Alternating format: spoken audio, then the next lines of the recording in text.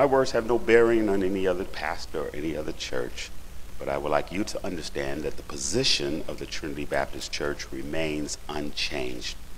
President Trump's declaration is in no way determinative of what we are doing. We agree that houses of worship are essential to the well-being of our nation. We are people of faith that believe in science. At present, the statistics indicate that the majority of our parishioners fall into the vulnerable position.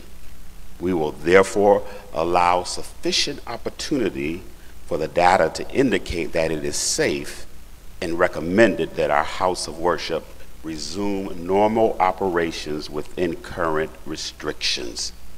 We know that Governor Cuomo has issued updated guidance allowing church services up to 10 people in areas where restrictions are still in place, and we know that some of us, we've been doing that anyway, but we ask that in this time that you would be prayerful. We, the Trinity Baptist Church, will continue to live stream, continue to do the telephone conference calls, continue to upload to Facebook Live on my page and on Trinity Baptist Church of Niagara Falls page, as well as uploading to YouTube at www.youtube.com/JHJRNY2.